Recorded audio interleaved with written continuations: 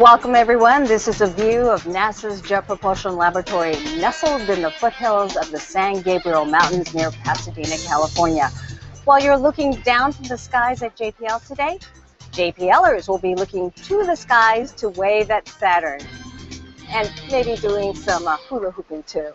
Hello, I'm Gay Hill. People are gathering on the mall behind me for a rare opportunity. One of our spacecraft, NASA's Cassini, will be imaging Saturn and its rings today, and our planet will be included in that picture. It's not often a spacecraft turns its camera towards Earth to take a picture of home. This time we know about it ahead of time to give people a heads up, no pun intended, to organize something that allows the world to get involved. The Cassini team is inviting people to look up and wave at Saturn when the cameras are snapping a picture of Earth. So here's the imaging window. It will start at 2:27 Pacific Daylight Time, 5:27 Eastern, or 21:27 Universal Time. Now, once it begins, it'll take about 14 minutes to acquire the Earth portion of the image. And while that's happening, folks will be waving at Saturn.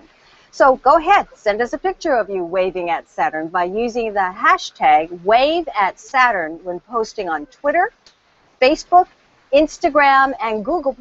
It may be used in a special collage created by the Cassini team. And we're already getting pictures here, and one of them is from amateur astronomer David Tyler from Blackwell Heath, England. That's a picture that he took overnight. We also received this cartoon from Jim Hunt. This is his self-portrait of himself waving at Saturn. All right, let's begin. To fill you in on what's happening, we have Scott Edgington with us. He is the Deputy Project Scientist for Cassini. So Scott, tell folks what this wave at Saturn is all about. Well, we're here to participate in a worldwide event in conjunction with the Cassini spacecraft to wave at Saturn. We're going to be behind the planet, and we're going to snap pictures of the Earth while we're behind the planet. Now, Cassini is really doing some serious business, though. It's not just to get this image of Earth. Tell us why Cassini's up there. Well, you have a video here we could illustrate. We're there to study Saturn, the atmosphere, the rings around Saturn. We're also there to study the magnetic field of Saturn, the magnetic bubble surrounding Saturn. We're there to study this interesting moon called Titan. It's a very Earth-like moon. We typically call it a frozen Earth. And then we're also there to study the other icy satellites, including Enceladus. Enceladus is interesting because it has geysers that is sending off all this water ice into the surrounding environment. And how are we going to image this picture? It's going to be a mosaic. Can you walk us through what the spacecraft will be doing? Yes. If you imagine this is Saturn, you are the sun shining on Saturn. The sun. And then you have the dark side of Saturn. Okay. Cassini will be flying behind Saturn into its shadow. And then you have a mosaic. We can show the actual footprint of how this mosaic will be made. We can roll that now. There it is. There it is. You could see each footprint being laid across Saturn and the ring system. So each one of those is a postage stamp image of Saturn and the rings. And those will be woven together? Yes, those will be woven together.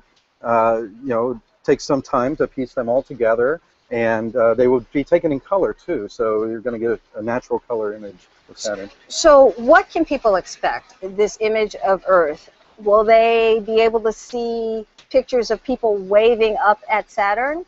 Unfortunately not. Our camera is a 1 megapixel camera. It's the best 1 megapixel camera out there, by the way. And but with that, the distance from Saturn to Earth is about 1 billion kilometers. So the resolution is just going to be about 2 pixels, 1 or 2 pixels. So when might we see that picture? When will it be out, that 1 pixel, 1 or 2 pixel picture? Well, it takes about a day or two to get the data, all the data onto the ground.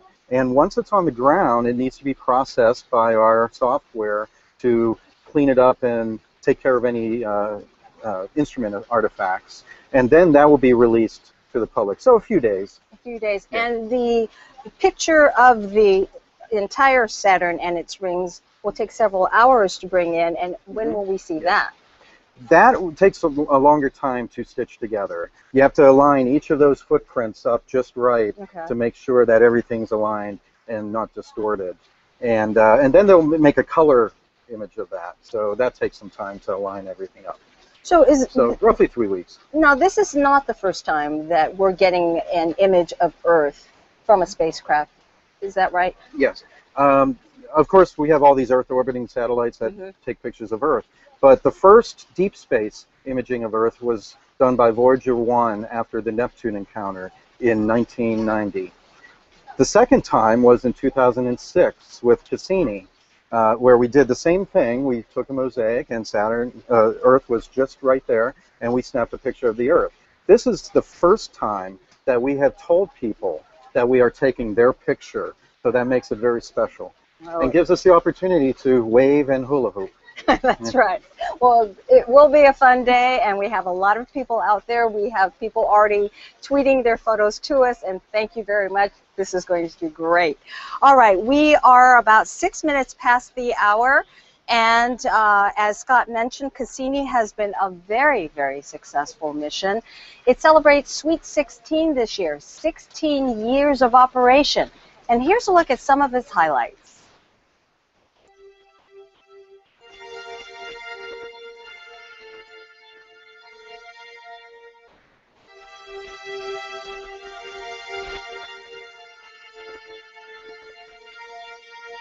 And liftoff of the Cassini spacecraft on a billion-mile trek to Saturn.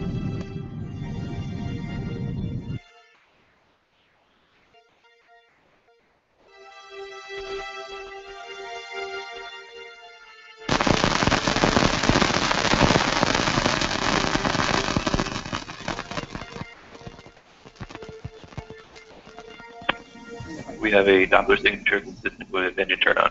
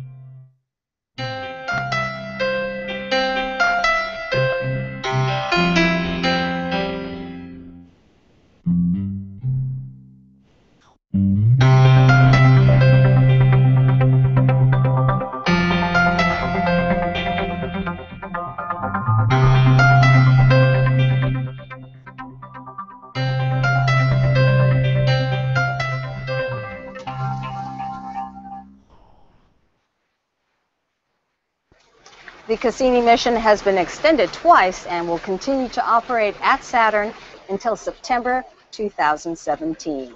And it is about 9 minutes past the hour, and the time to begin the wave, once again, is 2:27 Pacific Time, 5:27 Eastern. Do not forget to send us your waves via social media. Use the hashtag #WaveAtSaturn, hashtag #WaveAtSaturn. And again, we have already gotten a couple of pics. First one here is from Johnson Space Center.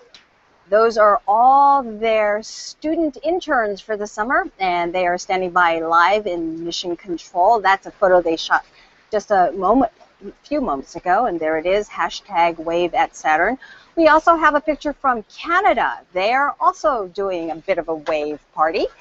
And we have a picture coming to us from the Eddington Astronomical Society. You are going to hear more from them. They are having a wave party at a castle, an 800-year-old castle, and we'll be hearing from a member of theirs.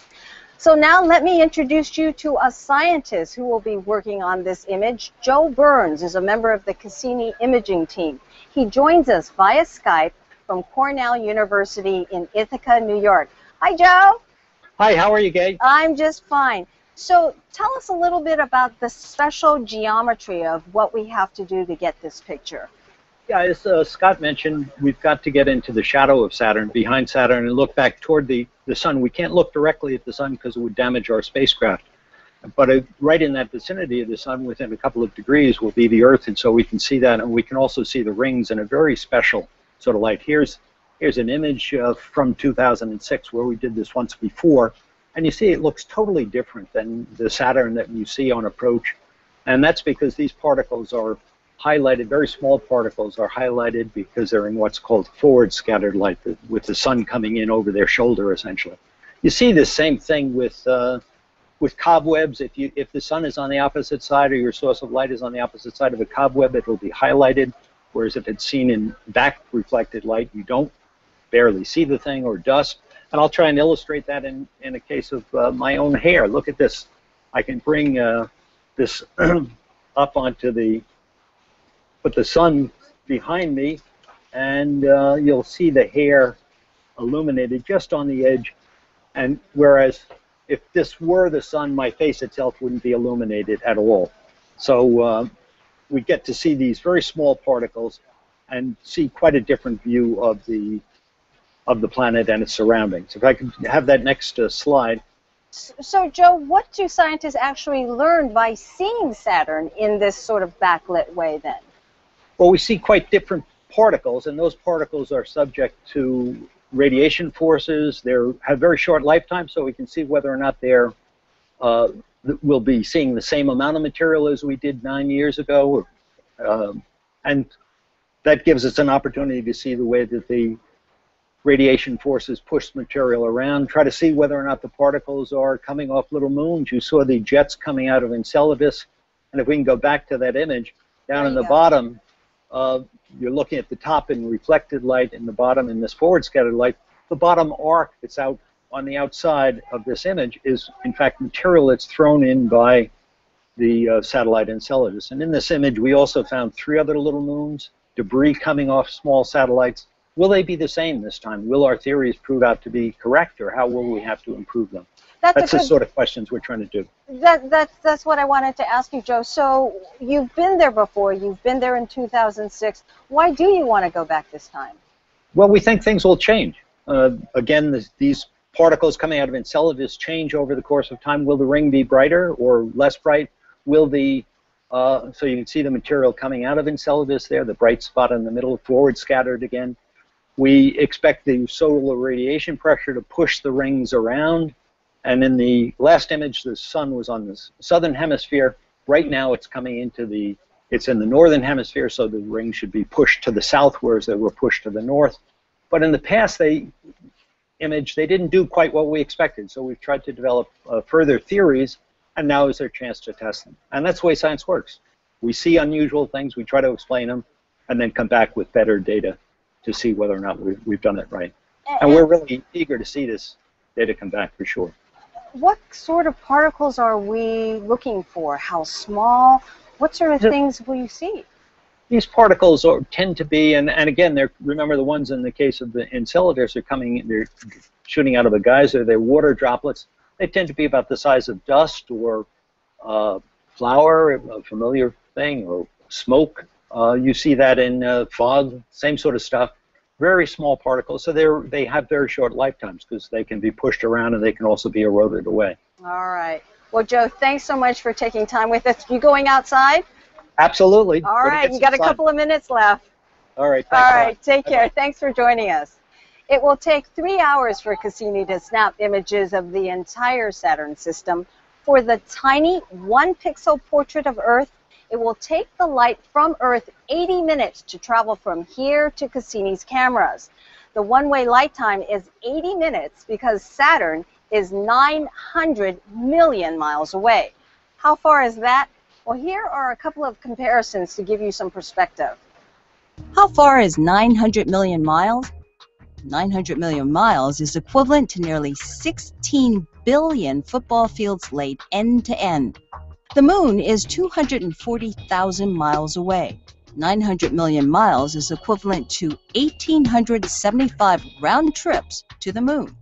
Saturn is nearly 10 times as far from Earth as the Earth is from the Sun. So how long does it take to travel 900 million miles? Well, a 747 jet cruises at 570 miles per hour. It would take a 747 jet 180 years to fly to Saturn. The fastest land animal, the cheetah, can go 70 miles per hour. It would take a cheetah 1,467 years to run to Saturn. An average human's walking speed is 4 miles per hour. It would take a human 25,667 years, 128 days, and 6 hours to walk to Saturn. All right, let's take a gauge again. It is 16 minutes past the hour. We are about 10.5 minutes out from our wave. And people are planning impromptu wave parties all over the place. And again, remember that hashtag Wave at Saturn, including some folks at Comic-Con in San Diego, California. We've got a picture to show you. There they are. And I have to say, two of those folks are JPLers. Whitney is the girl in the purple hair. She is part of our media relations group. And Kim Stedman, she's in the purple shirt next to Whitney, and she is a part of the Cassini group, but they're at Comic-Con today, and they are still waving at Saturn. We have another picture to show you. This was sent to us from the Science Center of Iowa, and they, too, will be ready to go ahead and wave at Saturn just, less than 10 minutes from now. One wave party is taking place right now at the 800-year-old castle. At 800, that's Enrico Piazza. He is part of the Cassini team, and he's getting them organized right now, but it could be an unruly crowd. And one more time, let's start this again. One wave party taking place right now is at an 800-year castle in Kendal, England. The Eddington Astronomical Society is holding that party. Stuart Atkinson is a part of that group, and he joins us now by telephone. Hi, Stu. Hello there. How are you doing? Oh, we're just fine. Now, what time is it there right now? It is now 10:18 p.m. All right. And the sky's getting dark. Got a lovely lavender-hued sky here. Marmalade sunset coming up 9:30, and we have just seen Saturn through a telescope for the first time. Fantastic. How many people are out there? We've got about 100 people here. All right. So and it's just a fantastic sight. Saturn like a little star above the trees, above the ruined castle. Like I said, 800-year-old castle. Saturn shining above it like a little golden sequin. Very pretty. We see some pictures that you sent us. So is that your crowd there? You have a good group. We've got a very good group, yeah. People from all over the South Lakes. We've got people from quite a long way have come to our event here. And they're seeing Saturn. Everyone's very, very pleased indeed. So. And this is a very special spot. Tell us a little bit about it. The castle is 800 years old. It was the actual family home of one of Henry VIII's wives, Catherine Parr, the last wife of Henry VIII, actually. So it's a place steeped in history. And Kendal itself was a birthplace of an astronomer called Arthur Eddington, who helped Einstein with his relativity theory. So we're a historic town, and we're joining in this wave at Saturn. So we've got old history and modern technology in the same place. So it's all working very well so far. So are you able to get Saturn already in your telescopes? Yes, we've got a lovely view of Saturn through about 10 telescopes here. And can you just very, very small in the little telescopes, of course. The bigger ones, we can see the rings very clearly. Okay. You can just see Titan to one side like a little star. It's a beautiful view. So what does it look like? We've got the classic Saturn in a small telescope, little disc, the rings around it, little halo around the center. And for many people, it's their first view of Saturn, so they're just amazed by what they're seeing. Many kids are just wowing and woos. Oh, look at this, Mom, this is cool. And it's just a really good night. So they're excited about doing this wave then? Very excited, yes. People have been reading in the newspapers and on the internet, of course. Oh, and some didn't know we were doing it. We just wandered past and what are you people doing on this hill with these telescopes? But now they're here. They're ready to join with waving at Saturn in about 10 minutes or so. Okay. And tell me how you feel about all of this. You know, granted that the image of Earth is just going to be a pixel, but it's still special to you. It is, yeah, because you're seeing our home from a billion miles away. I don't know why you wouldn't want to be looking at this picture or be part of this picture. I mean, we're at this castle, fine. Anyone in their garden can do it. In a park, they can do it. In a school field, they can be part of this amazing experience. And it doesn't happen very often. We can all just stop, catch our breath, and be part of this amazing portrait of our home planet. I mean, why wouldn't you want to do it? I can't understand that. Well, this is fantastic. So you'll be waving the same time we will. Here at JPL, the crowd is starting to get a little bigger behind me, yeah. and folks are excited. So thanks again for sending all your pictures, and send more. We're going to send you a lot more very soon, yes. Okay. All right. Thank you, Stuart. Thank you. Bye. All right. Bye-bye. So it's about 20 minutes past the hour right now. It's less than 7 minutes away from the wave, and as I mentioned, the crowd out here is definitely getting bigger. Don't forget, go ahead and post your photos with the hashtag #WaveAtSaturn on Twitter, Facebook, Instagram, and Google+. Now let's go out to our mall and join Jane Houston-Jones. Jane is an outreach specialist with Cassini and an amateur astronomer herself, and she's also the host of JPL's video series, What's Up? Hey, Jane. Hi there. Hi there. So what's it like out there? You're getting a big crowd. Yeah, I almost can't hear myself talk. There's so many people out here. It's fantastic. So tell me, where are people going to be looking? Most of the people here are going to be looking to their east, which I'll just point this way. It's kind of down the main drag of JPL. And right now, Saturn has just risen above the horizon. So even though we can't see it in the daytime, it's already above our horizon. Well, you have a couple of images that you can show us. Oh, look at that crowd, definitely. Yeah. People must have gotten the memo, eh? Right. So one of the pictures... All right, so we have some shots to kind of get an idea of where to look. Saturn's not going to be way, way up high in the sky, and of course it is the daytime, so folks here won't be able to see. But can you describe where to look? Yes, look almost due east. So wherever you are in the U.S., look kind of to your east or to your southeast if you're kind of on the East Coast, and very, very close to the horizon, maybe less than 15 degrees above the horizon, and that's where you should face and wave. All right. Now, people would definitely want to see Saturn at night. It's probably, you know, one of the favorite planets to look at night. Where should they look again at that time? And there are little things that can help guide them. Right. Almost in the same area, you'll be looking to your east, up about 30 or 40 or 50 degrees up, and you'll see a golden star. And the easy way to see it is that the moon is on one side and Venus is on the other side. So there'll be two good signposts to help people find.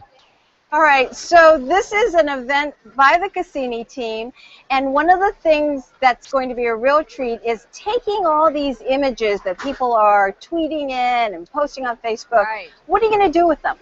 We're going to make a collage. So everyone who sends in either a photo they take of the planet, or a photo they take of themselves, or photos that they take of their friends or whatever, their dogs, especially if it's a cute dog, and send those in to our Facebook page or Twitter. And what you'll be able to do is eventually we'll put a little collage together of all those pictures in a Saturn view, and then you can download that. What do you think about this, Jane? The fact that, okay, the way that Saturn isn't a part of science, but this is a way of engaging people with science. What do you think about that? Oh, boy. I've been looking at Saturn through telescopes for 25 years, and now I get a chance to have the Cassini spacecraft take a picture of me looking at it. I think that's pretty awesome. Are people getting pretty excited? I know you run the Twitter for Cassini. What do you see? Well, right now we're trending with with the Wave at Saturn hashtag. So that means a lot of people are using Twitter and using that hashtag. So, and all the people out here are pretty excited. Why do you think that's the case? That this is something that people really embrace? Oh, I hear Enrico. What was I hear the time? 2 minutes. So We're 2 minutes. Yep. Okay. yeah, I think we can wrap this up. Okay, well, we'll keep going until the countdown. Okay. You know, while we can break away just for a second, I wanted to show another picture. We have some pictures from Bonn, Germany. I'm going to see. There you go. There's a group in Bonn, Germany. So it's sort of like these are like your sidewalk astronomer sort of get-togethers, and they're getting together to look at the night sky, but they're also waving at Saturn, it seems. That's right. All over the world, all over the U.S., people are going to be out waving at Saturn, and just like Stuart is doing in England right now. And, you know, nobody seems to mind that, you know, maybe we won't be able to be seen on that 1 pixel picture. Nobody's going to mind because they can actually see Saturn at night in a few hours, and they can see it for the next few months, too. All right. Well, give me an idea, Jane, of who's coming out here. These are all JPLers. They're the Cassini team. Who's here? Everybody's waving. Oh, all right. It's almost time. Hundreds of people are waving. Okay, we are 45 seconds out, so we're just going to watch.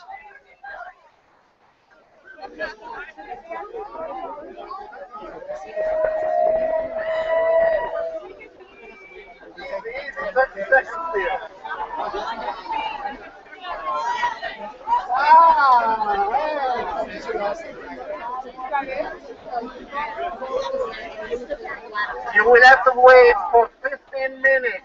15 minutes is what it takes to spacecraft.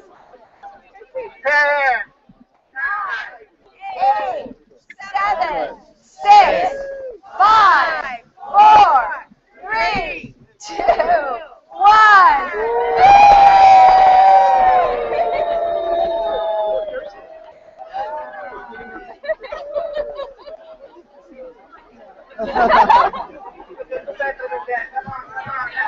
Sorry, I didn't mean to.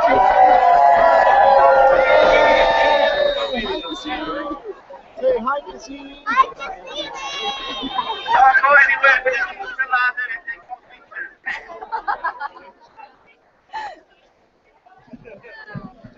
So we have quite a crowd out here.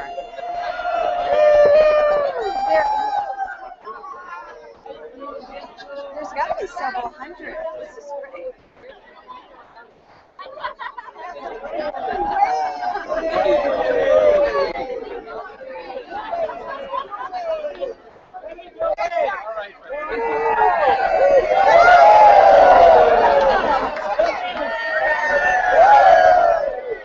Oh, one more time. Oh, one more time.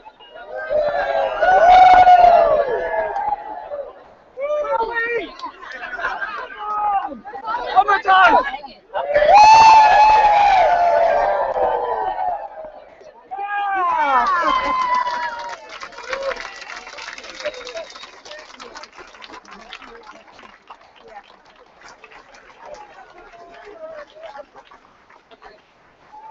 All right, we got always a JPLer, always fun-loving group. There you have it.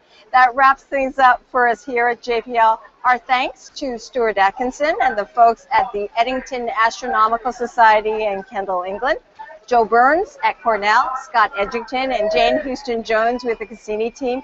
This was really fun. Please continue to send us your wave photos for the Cassini team's special collage.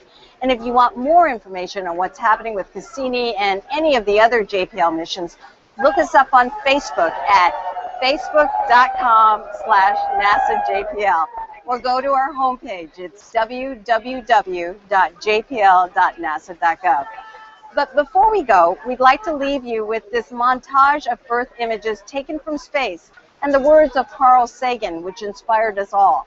Pictures like these are few and far between. They're not easy to take. Special care has to be taken to not blind the cameras while looking in the direction of the sun where Earth happens to be. But the challenge is not the only part of our appreciation. These images are special for their unique perspective of our world, whether it's a big blue marble or a pale blue dot. It is ours. Thanks for joining us, everyone.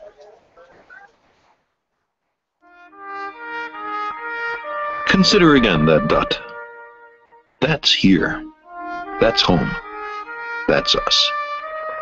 On it, everyone you love, everyone you know, everyone you ever heard of, every human being who ever was, lived out their lives. The Earth is a very small stage in a vast cosmic arena.